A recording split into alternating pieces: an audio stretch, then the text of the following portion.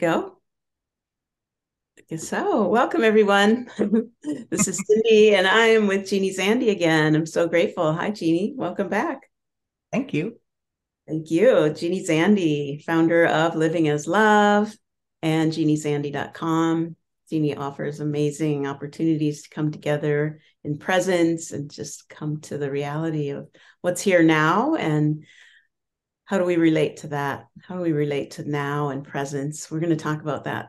And I'm grateful that you let me pick the topic because I've been Yeah. sharing with Jeannie that I've been hosting a group and our focus has been on just sitting in presence and really acclimating ourselves to that and tracking how it's showing up in our reality and sharing our experiences to give that more bandwidth through our awareness every day and everything we do. And you're such an expert at this through direct experience. So I'd love to have you share with us whatever wants to be known.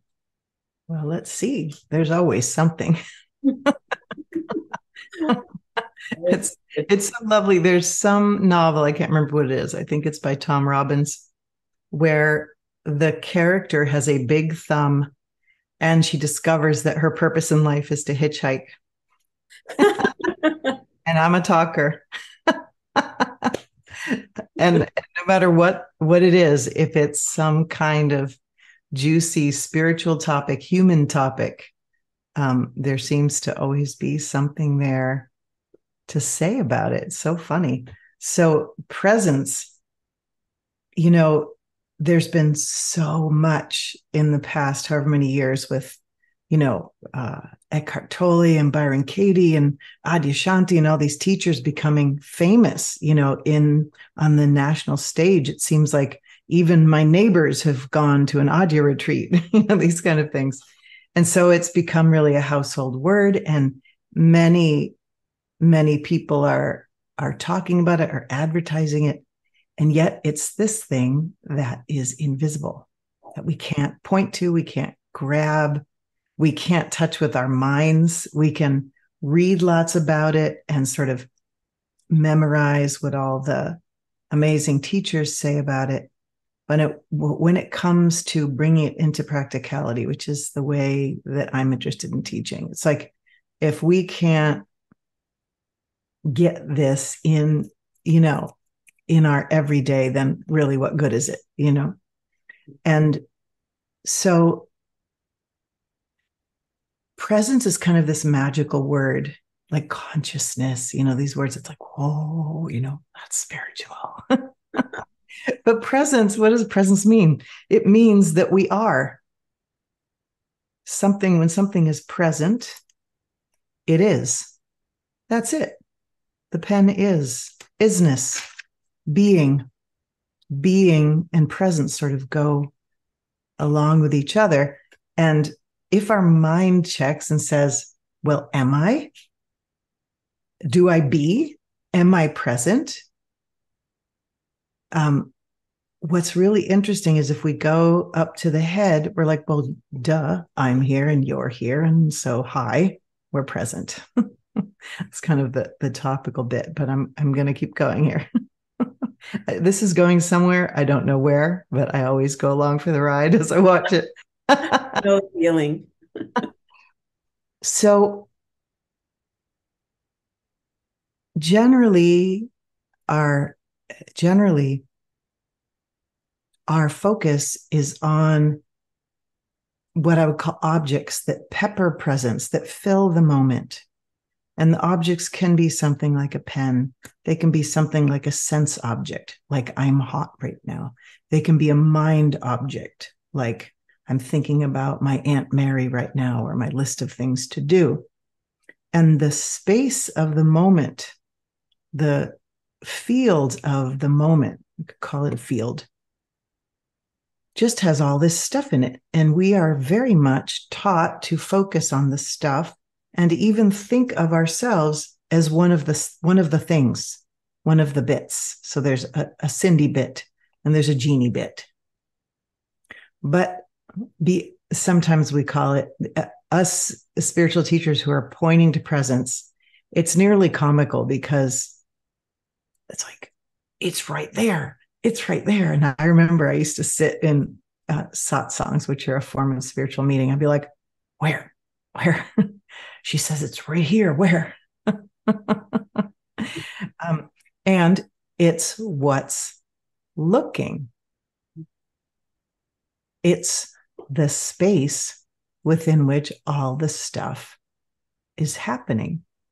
And that is a mind bender. Like oftentimes when teachers talk about presence, we talk about how, like, my eye cannot see itself.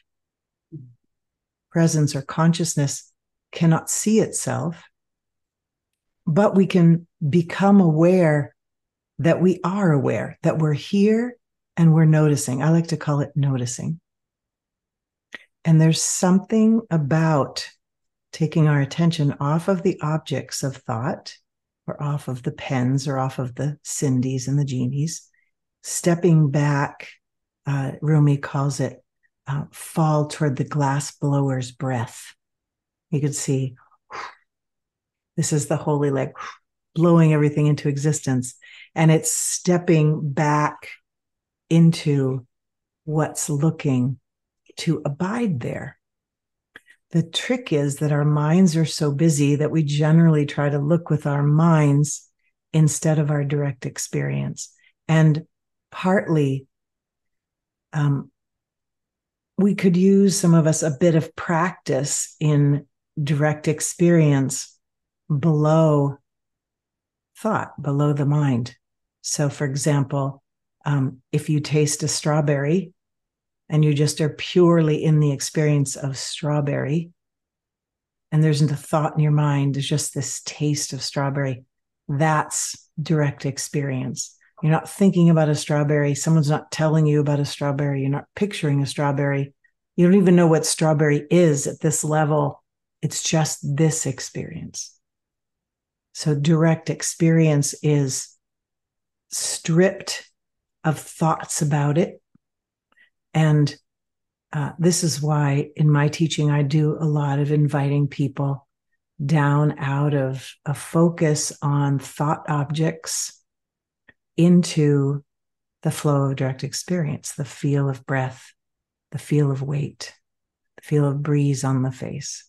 And you can notice as I speak this, if you follow that, you start to get a little bit high, let's say, or you can, not say again, or low, or low. Yeah, exactly. down and in. Yeah. And whenever thought objects, and having our attention fused to thought objects, generally has us kind of buried in a world created by thought. And we actually don't know generally that there is another world. Mm-hmm.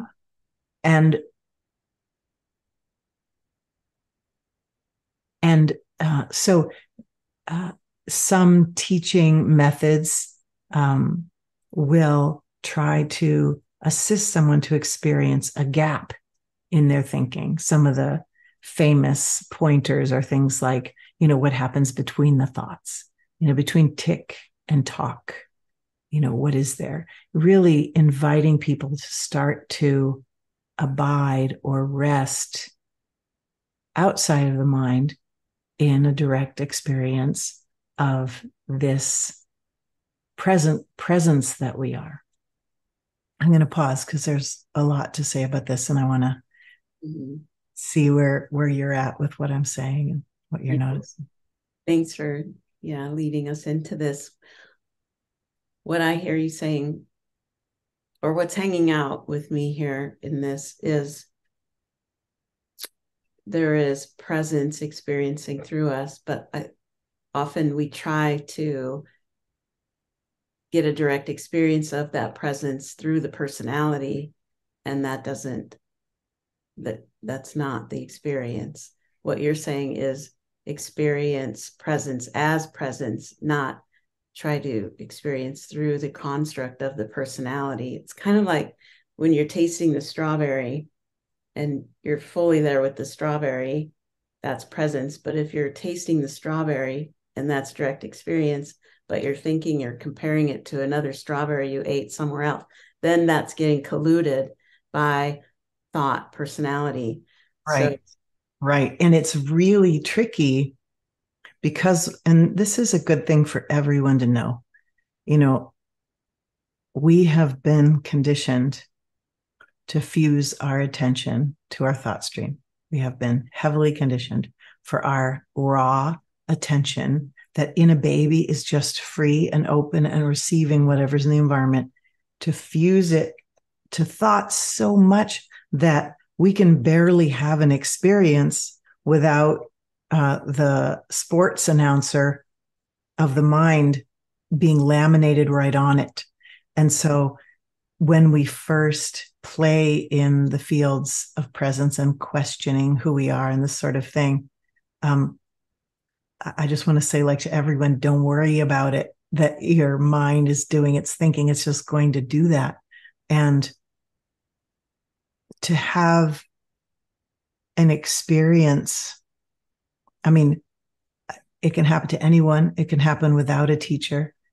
Sometimes deep in a meditation retreat, there can be a lot of support that allows us to glimpse ourselves outside of thought, because we don't have to pay our bills, drive to work, respond to our partner, to our children, to our coworkers. We've set aside this time, and we're often supported by the immense presence of a teacher, because one of the things that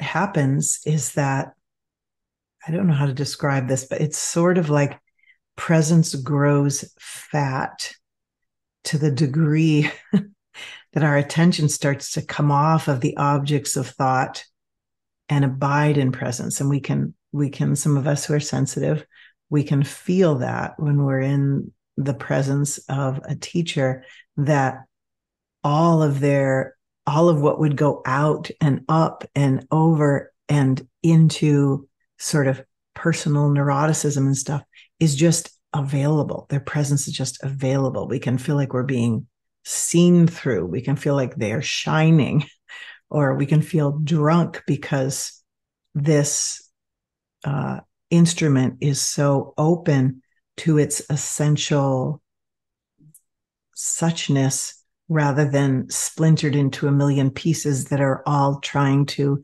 maintain a mind-born world. Right. And so in my experience, it was like there's a gap between thoughts, let's say, or there's a moment where we hear a bird or we taste a strawberry, and for a moment we are just outside of thought, just abiding. We can have this experience, just it's grace that it comes.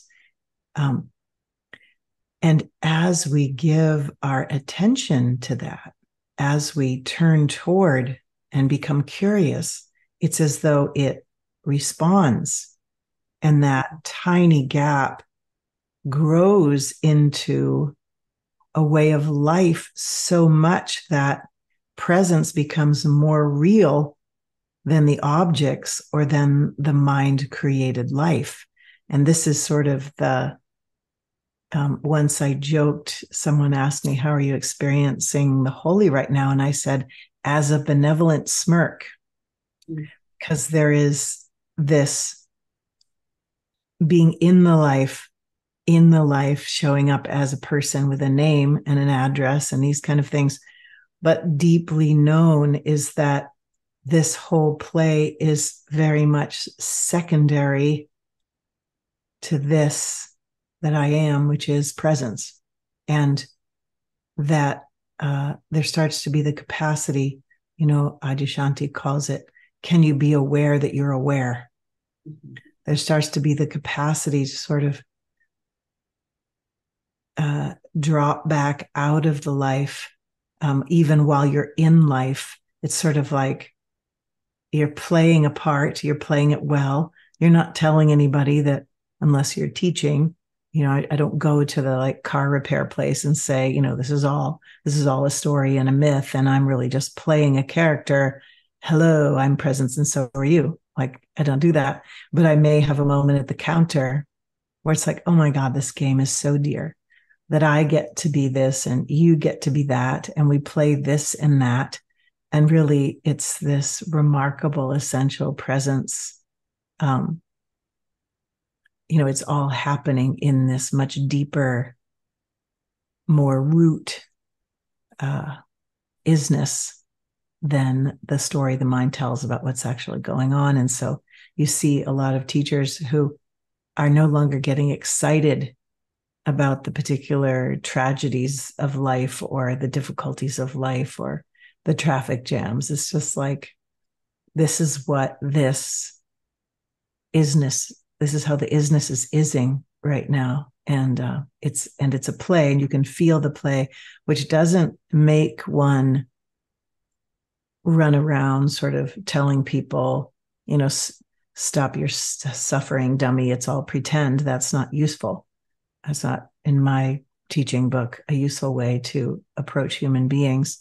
But there is a levity and an ability to, it's like you don't have to tell someone, you abide there. And suddenly a whole room that might have been dooming out about something starts to lighten up a little bit, because there's at least one being in the room who has a deeper view, I guess is the best way to say it. Mm-hmm. Mm-hmm. Thank you. Yeah, it reminds me of the Rumi poem about the field. Out beyond ideas of right doing and wrong doing, there's a field, I'll meet you there. And I love, anytime the word field is mentioned, we think of a field of grass or whatever, but for me, it's an energy field. It's a state. That's what I'm talking about, what you're talking about. Yeah. So this field, there's a field of presence around us all the time. And there's the denser field that we can get trapped into in the miredness of the identity and role and so forth. But when we, like you say, put attention on the presence, there's a, and it's done consistently, for my experience, is it becomes more attractive than the distractions of the mind, which used to be an attraction, right? The shiny objects and the promises of something better in the future. And then the more presence builds, the less attractive those pulls are. And you just start noticing that you're attracted to different things, or you're not as attracted to certain things.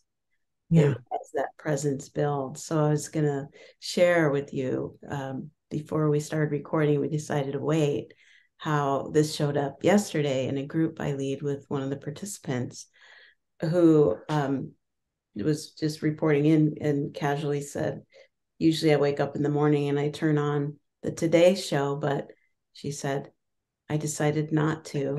The Today Show, right? Yeah. There's a Today Show on TV, but there's a Today Show called Today. Yeah, there was a Today Show in her garden. She decided to go out in her garden instead, and she saw a hummingbird moth for the first time. And she was just in awe over this incredible creature that was there waiting for her. And she had to make the choice to not tune into the television, but to tune into what was present in her own field. The real news. Yeah. And Rumi speaks of this also when he encourages us. I don't know the poem in my mind, but he encourages us, don't go back to sleep. Pick up a musical instrument. Like, don't go to your books or whatever. Pick up a musical instrument. Let the beauty you love be what you do. It's like the participation in the play, the playful entry into what the animals and the birds and the trees, they're all here, and they're all expressing their essence in these simple ways. And we can be so complicated and so serious about getting somewhere else. And sometimes I feel like the trees are just all standing around waiting for us to join the party. By taking an instrument is such, we can play an instrument in a lot of ways, but to be with the strings of the guitar, hearing the sounds, being in the right brain in this direct enjoyment of the moment allows us to join kind of the festival of the moment, which is, presence and presence as we turn toward it, as we discover it, as we surrender to it and learn how to abide in it. It feeds us. And, we read about the bliss and this and that. There's and I'm speaking from it right now. And this is how I like to teach, to speak from it.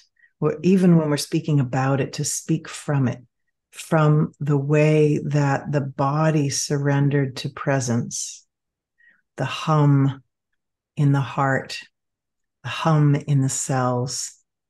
That there's this, when we're abiding in it, there's this constant bubbling well-being, joy. It's as though life itself is just saying, yay, yay, yay. And that doesn't mean that hard things don't happen. It doesn't mean that you don't stub your toe. In fact, sometimes you might be more likely to stub your toe because you're like starting to not watch where you're walking because you're all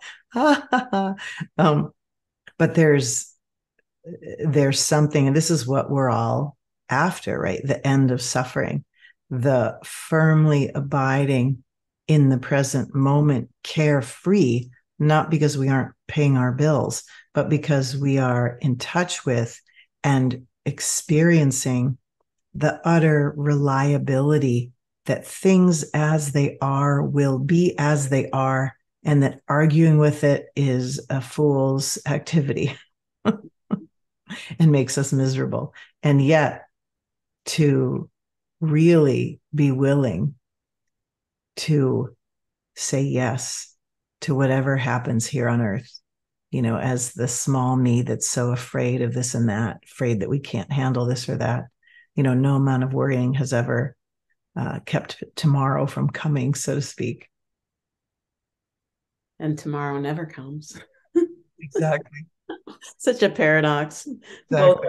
Both are right. Yeah. I remember dropping into presence really in a tangible way with you about 8 years ago at a retreat. And it felt like the energy, the best I could describe it at the time was, it felt like being a big cat where you're just sitting there and there's a presence peering through you, right? It was just that lazy, not lazy, but with the big cat energy, they rest and digest most of their time, and then they hunt when they have to. So they do the yang energy when it's necessary to feed themselves and to play as part of the pride and so forth. But then otherwise they're resting and digesting. So they're very yin creature. And here we as humans have become conditioned to be so yang that we don't even know how to rest. And most of us have not given ourselves permission to rest. And it's what we realized yesterday. We were bathing in the presence, and then we came out of our practice, and we didn't want to move, right? We're just sitting in that sort of anchored state of here and now. So we had to do a yang practice to get ourselves up and, ready to move on to the next thing. So both are needed is basically what I'm saying. Yin and yang are both needed. And the balancing of it is individual, I believe, for everyone. And that the culture has been so conditioned to be yang that these are your words, we're hungry for yin, we're starving for yin. Yeah. And this is presence. Well, yin, it's I used to think of being as yin, but being is being. Yin is the softening down into being. And then yang is the out of the empty zero of being comes a green shoot, comes a movement of true action, true word. And the less afraid we are of softening down into resting as nothing, the less afraid we are of that, the more we can give ourselves to that, the more true and clear the right movement, the holy impulse is that rises. And this is what, like, to me, the yin of meditation, when you sit down on your cushion, it's like soften, sink, surrender to what is. This is all yin. Ah. And the yang of meditation is, well, here comes a juicy thought stream that wants to take me away. No, back down. The no, thank you. That's yang. It's like a limit, a boundary. Nope. Back to softening. Soften, soften, soften. And here, I like to talk about what I call false yang, which is yang is a movement up and out into creation, into activity. And that creation or activity can be fueled by fear. Like, wow, I really feel like I need to rest into being right now, but oh my gosh, my taxes aren't done. Or, I really want to rest into being. This feels just so good and so right. But my mom and dad told me I need to stay busy or else I suck. What's wrong with me? So I could see the fuel of that doing is fear, or some kinds of fuel for doing are things like attachment. Like, I'm very attached to what you think about me. So I'm going to hurry up and get a master's and a PhD and lots of letters after my name so I can be someone, which is not rising from my true essence or being, but is rising from the fuel of being afraid of being a nobody and then not having love and getting left out to die or whatever. And so the embodiment, we hear the word embodiment a lot, the embodiment of awakening, the embodiment of presence. And the Buddhists call it synchronizing body and mind, where we start to listen deeper than the false fuels of becoming, of fear, of attachment. We watch them come and go, which is what the Buddha was doing under the Bodhi tree. Come on, buddy, move and you'll get riches. Move and if you don't move, you'll get and all that. It's like watching it, abiding. And then you feel the true movement, which feels a lot like matter-of-fact necessity. If you've ever felt something that made no logical sense, but it was very clear that you should do it or say it, that's a holy impulse. And you can feel in your body as you become more acclimated to felt experience, you can feel the taste of those true impulses versus the taste of things that are coming from fear. One of the poets, Hafiz Rumi, said, when we move from that funny place, it's like everything has a little bit of weird failure in it. And I always love that phrase, weird failure, that we are here to locate that holy will stream and to be utterly obedient to it, because it's the painter of the painting themselves. It's our essence, just like a acorn becomes an oak tree. Whatever this is has a seed of unfolding, it seems, as I stay true, speak true, act truly.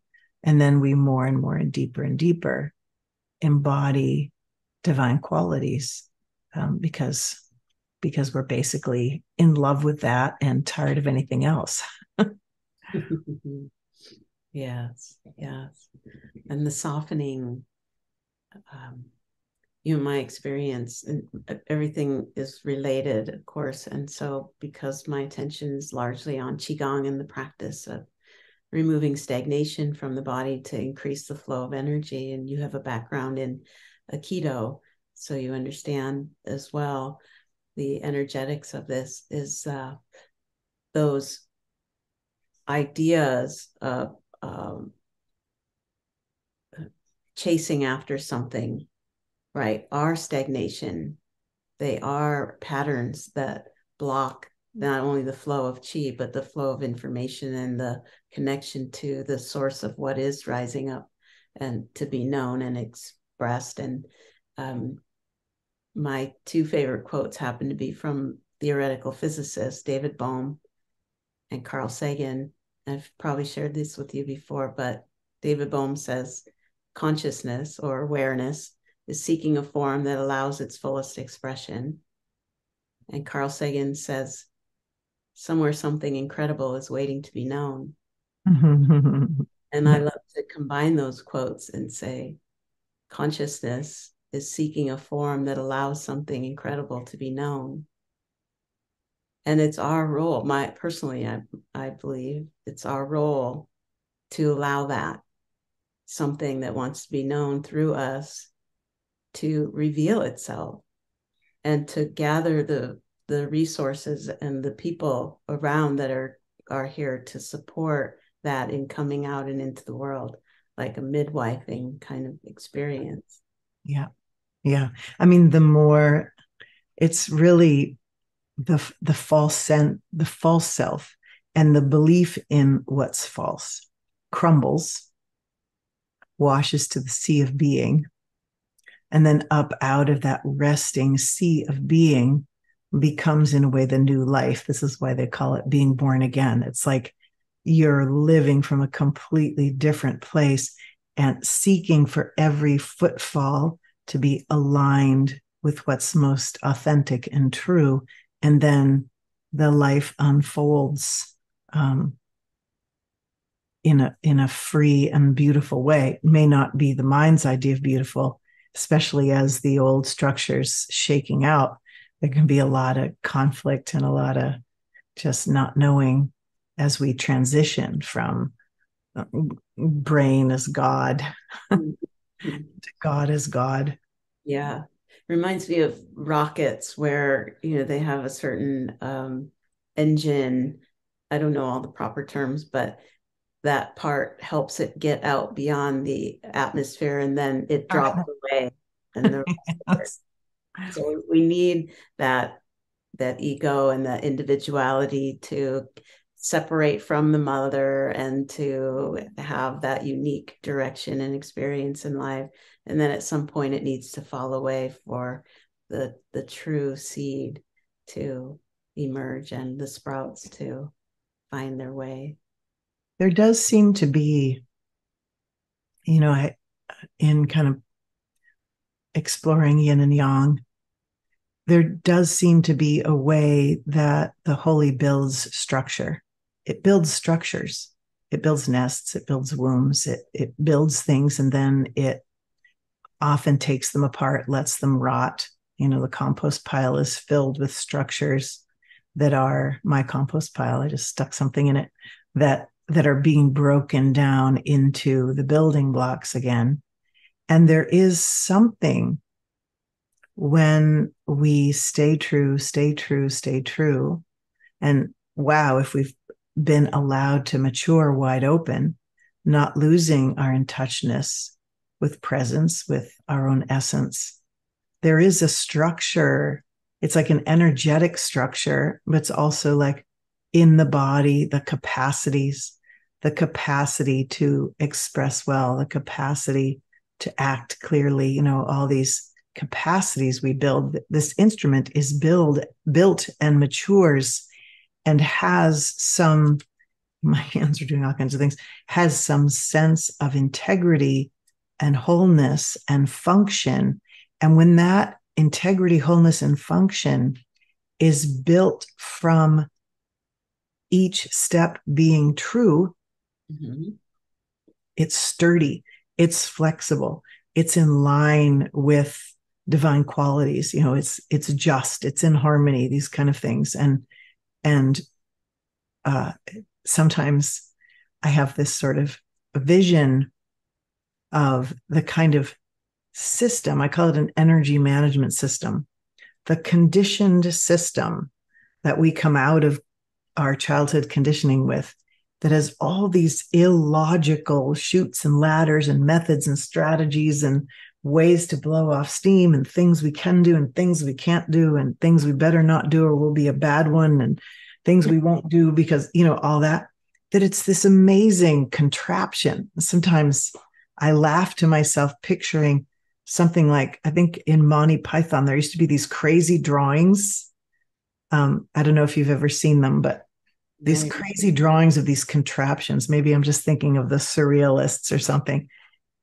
It's like instead of simplicity and the flow, the clean flow of holy impulse, of simplicity, of expression, there's all these yes, no, this. So our life energy is rising up, and then part of our life energy is pushing it down because we're afraid to be a bad one and we can't go there. And the whole thing's unconscious. And so I had a mentor who said, it's you have to do a lot of work to get to the point where you see just how bad it is.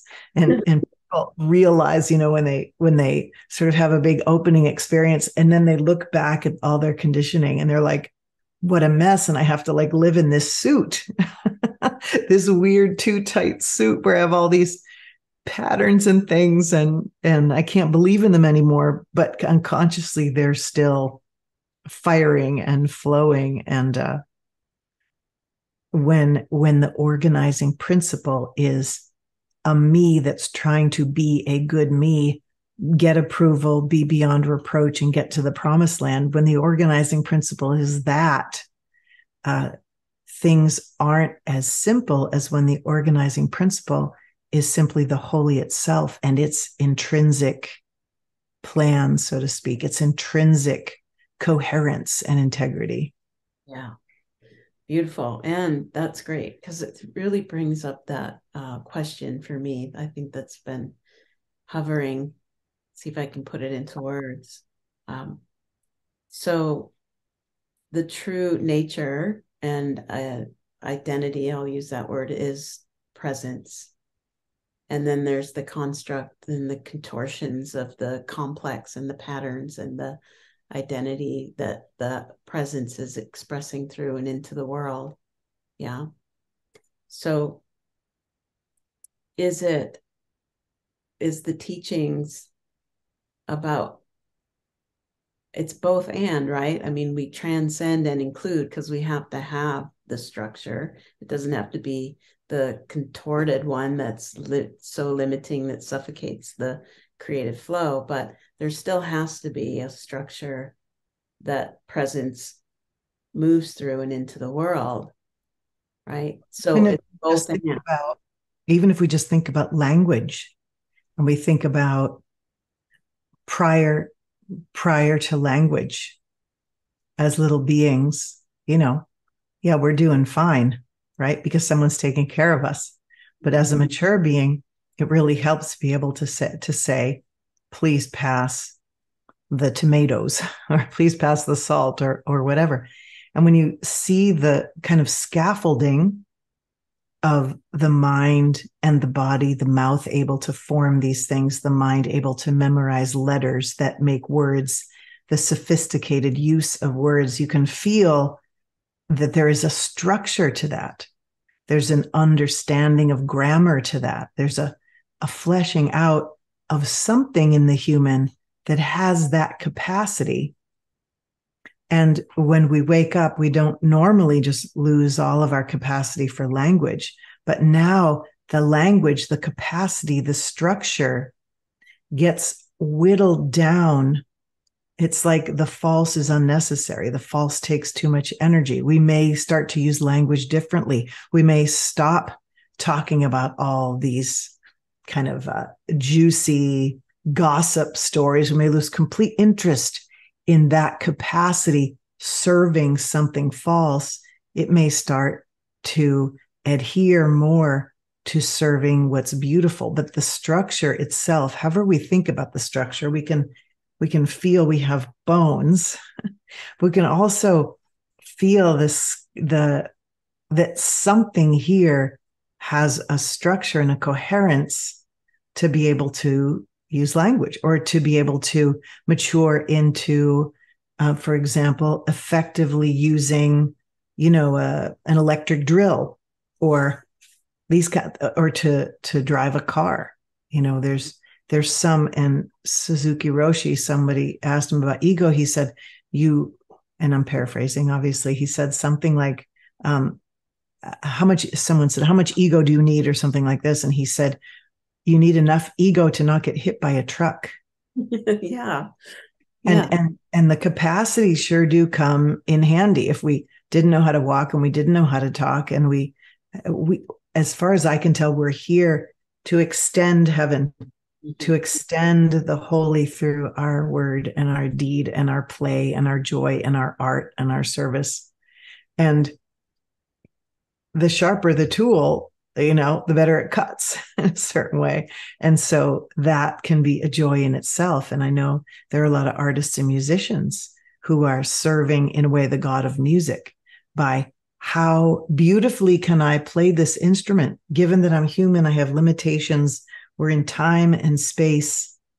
How beautifully can I play these strings for that I see that is so gorgeous, to move through my fingers and this wood and this, metal, to express itself so that other beings recognize the sublime, and that's a different way of wanting to perfect. You're wanting to perfect through devotion versus wanting to perfect because you're afraid someone will say you're a bad one, and then you'll be open to criticism and have to die, Right. Yeah. Or perfecting for competition, right? To be best. It's more about aligning to that which is being expressed through. So it's this beautiful marriage of the form and the formless, right? And how it can move seamlessly. And that's so attractive when you encounter that in the world, isn't it? There's an attraction field to that we all sort of lean towards, because that's what the big longing is for, that lives inside of all of us. Yeah. So recognize it. We want that. And then, of course, there's projections onto it if we're not letting ourselves have it or whatever. There's all kinds of gnarly stuff that happens when projections come up. But that shows us, too, where those contortions are. Yeah. And that's the work of embodiment, is bringing the unconscious structures that serve the false, that serve fear, that propagate division, bringing them to consciousness to meet the pain and fear that's driving them, so that in more and more corners and settings and activities, we are able to consciously move in a way that brings peace and harmony and love and fairness and justice and all these yummy things, not because we all want to be good doobies and get good grades, but because we love God and we are eager and willing to be remade in their image, so to speak. Mm-hmm. Yeah. So there's moving from personal will to a divine will, right? Which is like moving from living like a ferret. A ferret. I got to get my nuts. I got to bury my nuts. I got to make sure I survive. I got to do things to be a good one and make sure my me survives, to really, what would you have me? How can I serve in this moment? What would you have me do? What is the most true, whether it benefits me personally, my bank account, my body, my tribe, or not? What is the highest use of this? Which, often ends up that it's not like we go hungry, or the old models of, starving yourself so that you can feed your neighbor, all that stuff, like work to all that old idea of sacrifice. It's still, sometimes we're asked, just go to the back of the line, and to be comfortable at the back of the line or the front of the line, being comfortable as the pauper or the king, being surrendered to how the holy wind wants to move our sailboat and to be open, no matter whether it brings us fame or infamy, I guess is the other word, right? or no fummy at all, no FAM, just unknownness, Mm-hmm. So what does it look like on a practical level, right? Because that's where the rubber meets the road.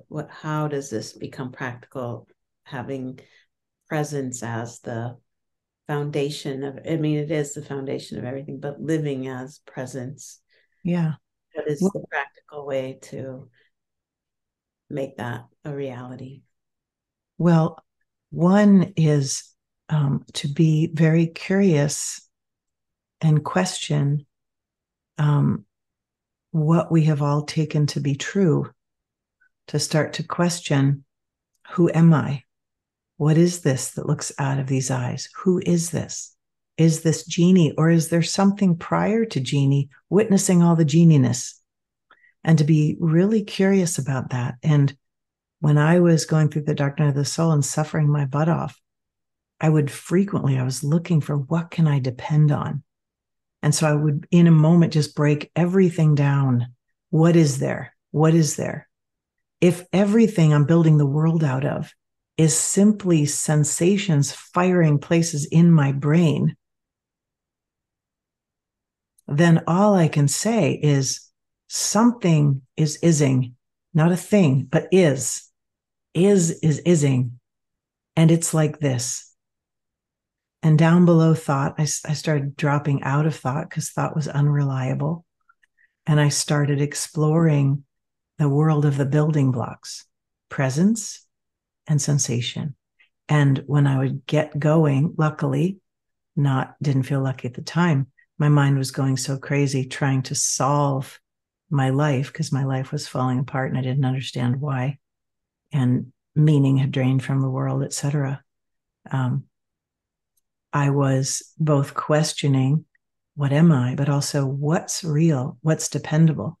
If everything is built on top of this essential kind of alphabet of experience, presence, sensations woven together into a world, I think I will abide down here near the origin, loosening up my addiction to creating a world with problems that I can go solve. So some questioning is very useful. Another thing that's useful is to find the teachers, the places, the activities, the practices that allow us to get a glimpse of ourselves beyond just this personal self, that allow us to have a moment of just being here wide open, feeling more like a cloud of presence than a it body. And then, I asked my teacher, Adyashanti, how does someone like me use someone like you? Mm-hmm. And he said, take what opens in my presence and give your attention to it. And so I would say the same thing, that as we explore, as we practice, however we practice, and there are lots of different ways to practice, and you can pick your favorite one, but anything that sort of lets us step away from taking so seriously this me that needs to be good and needs to win arguments and needs to get there and needs to survive, and to step back into resting wide open and allowing the flow of experience simply to flow through as we rest back in abiding, and having some kind of support for that. You were talking about my program, the Holy Work Challenge, which is tomorrow is day 30 of it. And for 30 days, like, we support, the group enters, and it's like a hot house of support for whatever practice as part. There's 7 aspects, right? And people pick what calls to them. Some people just pick acknowledging the holy. Some people pick dropping into felt experience and spending some time there. There's support for making a commitment, for leaning in, for noticing you lean out and leaning back in. Because a lot of us will go, yay, yay, let's practice. And then 3 days later, we've forgotten it. And so this is why there's Sangha. This is why there's spiritual communities. This is why there's monasteries. But these days, there's so many of us who are householders. We need some kind of monastery that kind of coexists with our lives if we're parents, etc. We can't all just run off to the hills. And we don't need to run off to the hills. If we have some protected space, maybe we go on a retreat now and then. But when we have reminders and we have support and we have companionship to keep returning to the exploration of what am I essentially, and how much of all this blah, blah, blah do I actually need to be here in a good way? So, the way that I teach, the practice I teach, includes felt experience for so many reasons. But one is it's a docking place for our attention other than thought. We may not know what is presence. I don't know, but we know what squeezing our cheek feels like. We know what breath moving in and out of the body feels like. And that can be an anchor point for us to start to see how busy the mind is and how much we build tomorrow and yesterday and me going to some destination out of thoughts in the head, and to come back to now, come back to now, come back to now, come back to now. And that's beautiful to watch people discover that life exists below thoughts about life, and that we can find some relief and some peace and start to unfold our essence in a life lived from essence simply by returning here again and again and again. Mm-hmm. Yes. I like the felt sense as well, because I feel just sitting here, resting my hands on my thighs, there's sensation, right? And where sensation is where the formless is meeting the form, and there's awareness. And this is what presence is experiencing now. And if I put my attention on what presence is experiencing and drop back in as that presence, it's like, for me, it feels like a shortcut, or it's a pathway. Yeah. And, the way that I discovered to do that was simply because my mind was driving me crazy. My life was falling apart. Meaning was fading. The world turned into an underworld, and I had no idea why. And I had no idea what to do. And no one was able to even look at me and say, I know what's happening with you, until I met some spiritual teachers and found St. John of the Cross's book, Dark Night of the Soul. And so all that I noticed was that if I dropped my attention, I was very pregnant, and I would go down to this creek and lie by the creek on the earth, because somehow my body felt soothed by that. And I would take a little break from my manic mind trying to solve my life and just bury my attention in the ripples in the water and the leaves as they waved, and the feel in my body, which was not pleasant at the time because I was very frightened.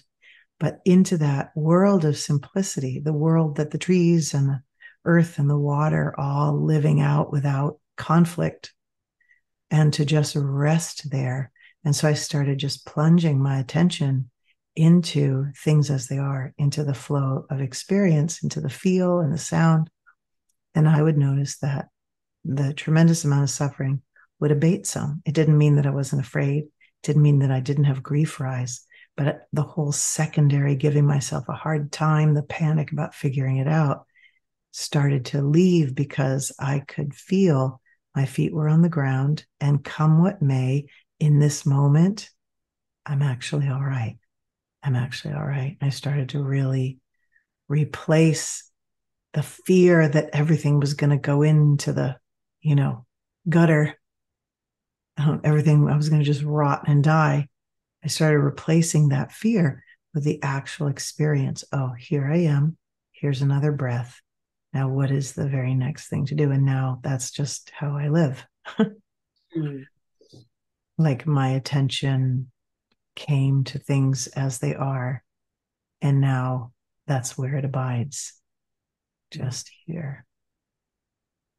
So grateful for you sharing your experience. And that's how I found you when I was going through a similar experience. And so helped me a great deal. I think the main thing that helped was you sharing that the experience was one level of suffering, and then there was that second level of suffering that came from the narrative that you were telling yourself about the Yes. As if we're not already scared enough. The mind has to whip up lots of extra levels of freak out. yeah. So that was huge for me too, because I know what it's like to live in a wounded animal body. That my animal creature body was freaking out, and it was a painful place to reside. But the stories about never getting better or having to live with that for the rest of my life were excruciating Yeah. and not true. Yeah. Well, I at one point really, after 4 years, and it took about 5 years to lift. Um, After about 4 years, it was like, okay, this is just how it's going to be. I don't know what this is, but here I just gave up. I was like, okay. And that's when it started to lift. And I have to say, in a way, I'm still in the dark night. It's just not a problem anymore. And by that, I mean that I completely surrendered to the fact that I, as a separate me, well, not only don't exist, but am mastered by the Holy One, and is living my life. And Jeannie doesn't live here anymore. And I was trying to master, I was trying to make life um, adhere to my ideas of how it should be. And that was no longer an option here. And the Holy let me think that I was in charge for quite a long time, because all of my efforts did seem to work for quite a long time. And then at some point, it was like, hey, guess what? You're not the boss. Yeah. And I want to say one thing about presence that's very lovely. And this is part of, we do a lot of partner practice. And there's a book written about, can't recall the title, but a man put forth a theory that what Rumi and Shams were doing was a gazing practice. And that's what they were getting together to do, was to gaze. And a lot of people are using gazing. And there is something about sitting together in silence, being together. And when a field is held by a teacher and prompts and pointers are given, and we spend days in that kind of place, whether it's an online retreat, a class, or an in-person retreat, we can start to resonate and deepen as a group, because we are all conduits of this. We are all this one presence, and we assist each other. I have a teacher and friend who says, we are ladders to God for each other. And by that, it means that we are lending our resting capacity to others. And you can feel, I'm sure you can feel in your small group, you can feel the presence of the group deepening and growing as we spend time abiding in presence. And that's a tremendously supportive vehicle if people are interested in opening to and surrendering to presence, is finding a group that has integrity and is exploring these things. Yeah, what you shared earlier about structure and how it's built with integrity and layered to with the right intention. That's what's been happening. And I can see that it's been happening through me. I'm not the one I didn't go, I'm going to do this and then this and then this. It was just really following the feedback of the field and taking the next step and the next. And now looking back, I can see that a vehicle is being constructed for presence to occupy and reveal. And the bonds are being strengthened each week. And Yeah, it's beautiful. And there's another Persian practice called Sobat. You mentioned Rumi and the gazing practice. There's another one about just what we're doing, having deep conversation that is a similar, even though we're using words and so forth, this might be, more easy for people to drop into first, is to just have these conversations. Because I feel like for me, I realized that there was something missing, and I was feeling melancholy, and I had taken a break from doing any kind of interviews or having any of these conversations. And then I had a conversation with a friend, and we went into a really adventurous direction. And afterwards, I was like, "Oh, this is it. This is medicine. It's like a supplement, right? That Yeah. we that a part of this field needs for the circulation to not only circulate within my field, but to network with other fields around the world, because there's a lot of international connections. And yeah, I think sometimes that feeling of a longing is there to stimulate the opening for what is seeking connection to itself through you to another version of itself, to build this vehicle it's constructing for its um, purpose of giving. Yeah. Yeah. I'm about to do a call on resonance Mm. and sort of listening to what resonates, what feels alive in order to um, live a life of the truth, to start to develop the sensibilities to tell. The mind can say, oh, that sounds so good. Oh, that sounds so good. The words are right. Resonance is more like the energy of something, like it's almost like yum, yum, that's food. And as a way to sort of follow, uh, it seems that to follow what resonates, the true next steps are what help this to unburden and learn and grow into what it's here to grow into. Yes, I love that you use the word food, because there is that um, hunger for something that presence feeds that nothing else can satiate. I can remember just I can remember just praying to be used. I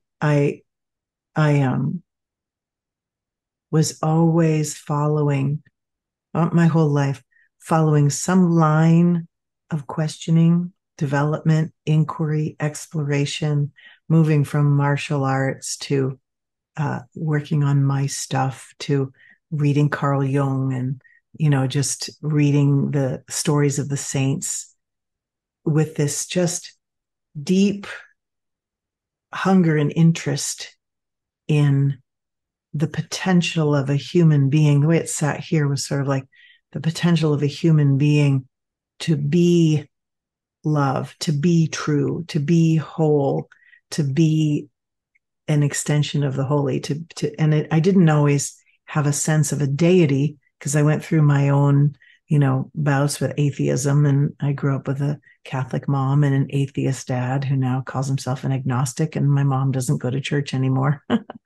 But they sure looked a lot. They looked like two poles at the time when I was young, and finding my way through all that, whether it was philosophers, the history of psychology, just kind of, and I think a lot of us are just tuned that way. We want to discover. I like the way some indigenous people say how to be here in a good way, because it's like such a simple way of saying it, how to be here in a good way. Yeah, I love that. Yeah.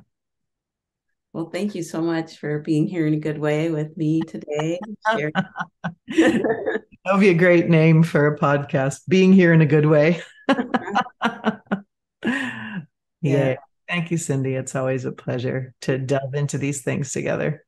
It's great. It is. And hopefully it's been enriching to those of you listening in. And we'll be doing more of these. So there'll be more richness coming, and we'll decide what the topics are when the time comes. Seems to be our way. So thank you, Jeannie, and thank you all for tuning in. And yeah, if you want to put a comment in and let us know what you want to hear about, we'll definitely take your suggestions as well.